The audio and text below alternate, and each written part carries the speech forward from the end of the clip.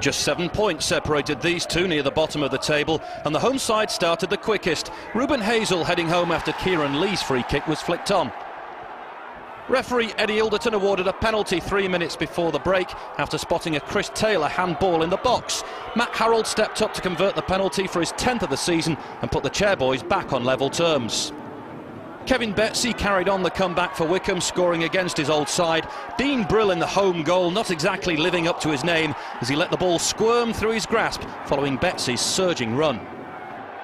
Just as it looked as though Wycombe would secure a vital 3 points, there was last-minute drama. Adam Hinshelwood was adjudged to have handled inside the area, and Pavel Abbott blasted in the penalty to nick a point and break Wycombe's hearts.